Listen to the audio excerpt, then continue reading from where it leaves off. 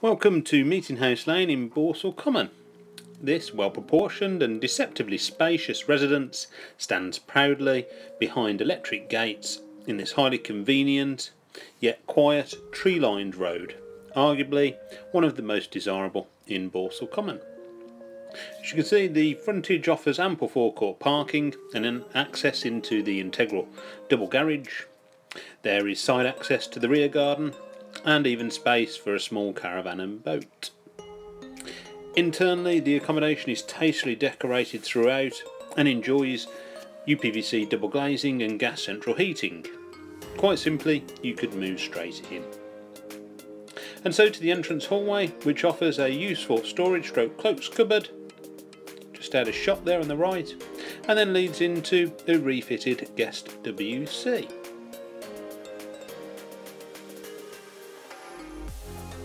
The front reception room is a delightful sitting family room and has that feature Inglenook fire surround, ample space for seating and freestanding furniture, and pleasant views over the front driveway. Leading off from this open plan dining area, which has a fantastic space enough there for the 8-seater table, and also has this really large and useful understairs storage cupboard which wraps right the way around, ideal for perhaps having the children or grandchildren play hide and seek in. Adjoining the dining area is this spacious lounge which has a dual aspect, delightful views over the rear garden, and also has double French doors which lead into the conservatory. If we head now back through the dining area and into the bespoke breakfast bar kitchen, it gives you a sense of how fantastic and how social this family home can be. Once all of the doors are open, people could circulate around in a lovely circuit. The kitchen has been completely refitted and expertly designed with all manner of drawers, units, storage cupboards, as well as a full complement of built-in appliances which include full height fridge freezers, separate fridge and dishwasher. That's the conservatory adjoining, which has great views over the rear garden. Onto the utility, which offers space to house the noisier of the appliances, the washer dryer, etc. And it also provides access to the second staircase. The lower leads down to a cinema stroke storeroom, which we'll come to shortly, and then a second floor landing. There's then a door which gives integral access into the double garage, which is really used as storage by the current owners, but as you can see has a door and window which leads out to the rear garden.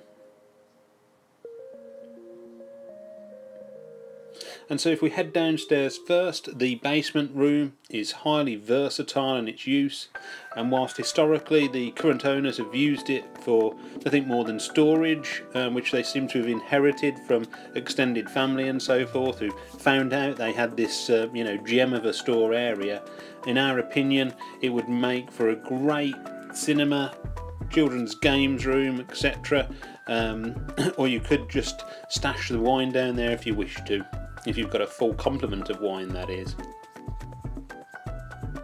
So to the first floor, we've gone up from the main staircase which leads off from the reception entrance, and you can see this offers a wealth of natural illumination from the UPVC double glazed window to the side stroke rear, and each of the doors that radiate off here give access to 4 of the 5 bedrooms on this floor. The principal bedroom is where we've head first. That then has a dressing room area, built-in wardrobes there and shelving, and then this beautifully refitted ensuite with shower and separate bathroom. As we spin round, you'll see there's a built-in wardrobe as well here, which is sort of almost a walk-in wardrobe, but offers additional wardrobe space there, which is all integral. And then into the main principal bedroom area, which again superb space for freestanding wardrobes and furniture and large bed. Dual aspect views, all open outlook there, which the camera will now pan to.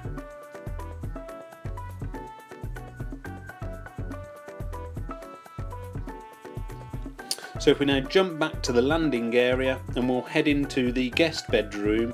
So we've called this bedroom number 2 purely for the fact that it has an allocated ensuite to it, which has been recently refitted. So good sized double bedroom, ample space for freestanding furniture, pleasant views over the driveway frontage there as well, with also a side window, and then into this refitted ensuite. So beautiful neutral tiling there and a white suite.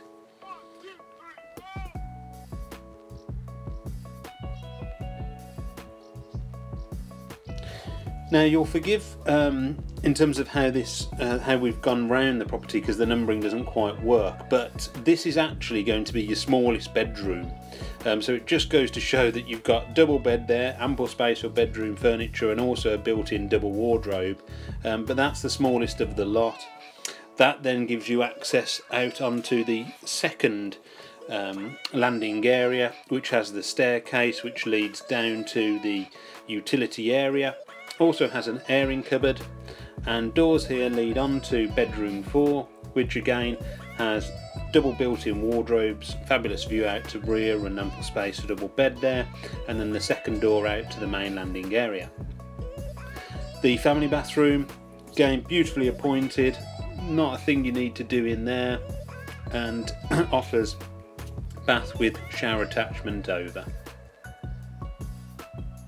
Into the final bedroom, which is currently used as a first floor games room and study area by the owners, but in our opinion would be a huge double bedroom, which if you wish to could provide perhaps annex accommodation with the separate staircase up from the utility area, but equally has those fabulous views out to both the front and rear elevations.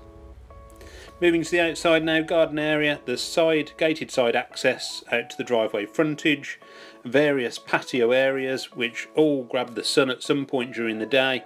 So you can see there's a nice patio area on the left. Laid to lawn garden then leads round with this paved pathway up to an extensive wood decked area, and there's a really useful side storage area as well there that you could put the garden shed in, etc. So thanks for watching this video tour, and if you do wish to arrange a viewing, please get in contact.